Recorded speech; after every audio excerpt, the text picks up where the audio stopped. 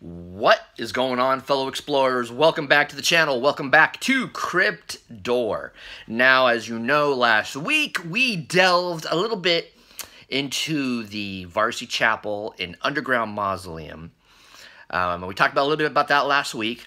And I had a couple of viewers, Lisa and Teresa, try to go and do some digging to see if they could find out anything more about this underground mausoleum. And because it is a mystery. It's very mysterious. There's not pictures of it. You Google it, all you get is a picture of the chapel on top of it. I had been told about a certain book that may talk a little bit about it.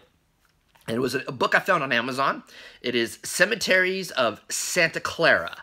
I found this book on Amazon. It was about 14 bucks. I've got an Amazon card, so it was, with some points on it. I had some points I could use, so I bought this book for like 10 bucks, I think, or whatever. But it's an interesting book. It's got what's it got in it? Mission City Memorial Park and Santa Clara Mission Cemetery is what we're talking about here, the underground mausoleum and chapel. But I haven't really gone through the entire book yet, but it looks like a very interesting read. It's got information, not just on the different, like the underground mausoleum, but it's got information on certain people that are buried within the cemetery, which is a very interesting thing. It talks about people who were from Spain that came over. It's just different things going on in this book. So I look forward to reading more in depth on this book. Maybe over the weekend I'll just open it up. It's not a super long book, as you can see. It's kind of a thinner book. And finding out more about it. But the Santa Clara Mission Cemetery is what we were talking about last week with the underground mausoleum. Like I said, shout out to Lisa and Teresa for finding out what you could on it. From what I've found in this book on what we're talking about here is that pretty much what they found out is pretty much what this book hits on also. So it's like there still isn't like a ton of stuff out there about the mausoleum itself. But let's go back over here. I got a couple. There's an introduction, and there's a little introduction page. I'm just gonna go to the next couple of pages up. I guess that's what the there's a drawing of the gate. There's like a diagram of the cemetery right there. A couple more pages in, and does this look familiar? It's the Varsi Chapel with the underground mausoleum underneath it. If you Google search the underground mausoleum, no pictures of the mausoleum come up. One of these two pictures sometimes comes up. That's it. When you specifically Google it, there's no other pictures on it. But this right here is the inside of the chapel. Now this chapel, it looks beautiful. I mean, look at that. It doesn't look like it's a real huge chapel. It looks like it's pretty tall, but it just I've walked around it when I was there that time. It didn't look like a very, very large, chapel or anything. But it's beautiful. It's stunning. Now let me read some of the captions under the pictures here. This thing is just awesome. Okay, Varsi Chapel exterior. In 1901, an underground mausoleum was built at the cemetery. A chapel was added above the mausoleum in 1902. So the mausoleum was in 1901, and the chapel was actually built on top of it in 1902. And a 1906 addition gave the chapel its present form.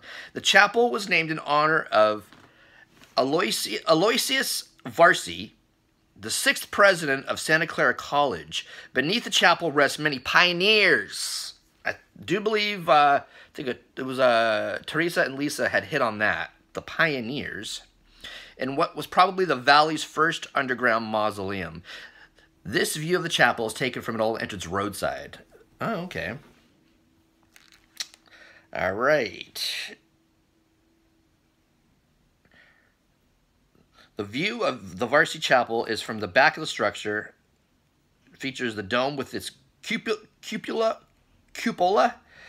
and one of the beautiful stained glass windows in front of the chapel. So that was the caption on this picture right here.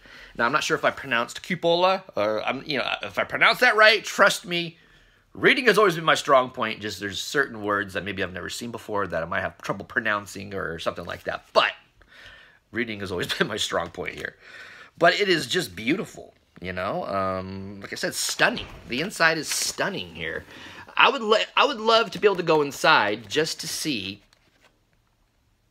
like, where that door might be located, because just to get a better idea. I wouldn't try to go down there, but of course, if it's locked and they don't want nobody down there, of course I'm going to respect that. But I would love to see where that door is that goes down the stairs into the mausoleum. That would be interesting. A little bit about the inside. On the inside of that picture, there's a little bit of a caption here. Inside the Varsi Chapel is a center aisle of black and white tile, hand-fashioned when the chapel was built. The same tile floor surrounds a beautifully carved marble altar. The cathedral-style center dome with its stained glass windows was restored and is highlighted with gold leaf.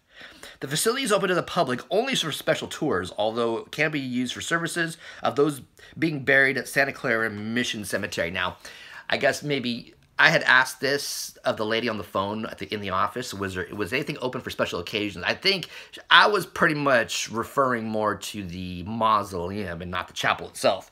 But she said no. But, I mean, the chapel may not be open right now for special tours or whatever, just because of maybe they're not completely opened up yet over there. Things are, when things are going on in the world, things are opening up slowly, but maybe that's why. Or she just thought I solely just meant the mausoleum, which I kind of was, I guess.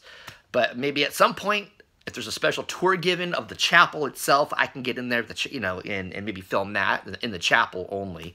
I would never try to push it any further than that, just because out of respect for their policy and everything. And of course, that door going down to the mausoleum is locked anyway, so it's not like I can get down there anyway. And on the next page over is the man himself, Mr. Varsi. I'll show you his picture. This is the man that the chapel and mausoleum is named after. Interesting. See here. During his presidency, Varsi began construction of the new structure that served as both dormitory and theater despite the large debt of the college. It was called the Ship. It had a 130-bed dormitory on the first floor. The second floor theater seated 3,000 and served for debating, dramatic productions, and musical performances. So that was a little bit about what was going on at the college there. And up top is his grave marker where he is. I don't know how close I can get it, but he's the top one right there.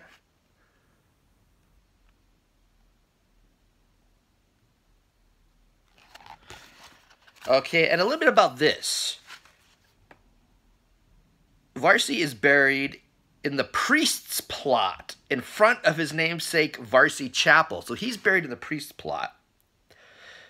Varsi joined the facility at Santa Clara College in 1864 and served as its 6th president from 1868 to 1876. The markers are arranged in chronological order. So that is a little bit more about him and where he is buried there. He's buried in the front of the chapel in the priest's plot. Very interesting. Now, I think it was Teresa had found out, well, not found out, but was like searching stuff about the Mr. Varsi also. She said she did not find any burial records of him being buried in that cemetery. That could be because maybe for whatever reason, I don't know for sure, but for whatever reason, they might not have had burial records for someone who's buried in a priest's plot where the priests are. Maybe they didn't keep records or have them public or whatever. But Teresa had said she didn't see any burial records for him, but he's right there on the stone, and they say he's in front of the chapel. So that could have been the priest's plot deal, that maybe they didn't keep those records or don't release those publicly or whatever. But thank you so much, Teresa and Lisa, for digging on this, digging some information up on this, and I found the book. Another viewer had told me about the book, and I went on to Amazon, and they had one more left. And I thought, well, I got some points to burn on my Amazon card, and I better grab this book if I want to read about this and the other cemetery that is within this book. But like I said, it highlights more than just like this, it highlights some of the people that are buried in these places, a little bit of history on the people, where they were from, a very, very, so far, what little I've been able to dig into so far because I'm working, interesting book. And I look forward to delving more into this, and maybe it can give me more information on people, and I can go visit more people's graves, and then if I can find them, the ones in the book, if I can find their grave, I can give a little bit of a history on some of these people in that cemetery when I go back at some point in the future. Who knows? It's wide open on this, so thank you all so much. Like I said, extra special thank you to Teresa and Lisa for you know, trying to do a little bit of homework there and try to find out more about this for me. You guys are appreciated more than you will ever know. Mystery solved a little, but not all the way. Still kind of mysterious on this little underground mausoleum. Thank you all so much for watching. If you are digging this video, give it a thumbs up. And if you're new to the channel, hit that subscribe button and click that bell icon. Therefore, you can be notified of all of my future uploads. It was a pleasure to bring you this video. Now, I'm not going to do any more videos on this one unless someday, at some point, they're going to let me into the chapel or the mausoleum, which I don't think that's going to happen anytime soon. So that's that. Thank you all so much, and I'll talk to you later. Or if somebody else finds anything else out about it, I can do another video about it, but I don't know. Talk to you guys soon.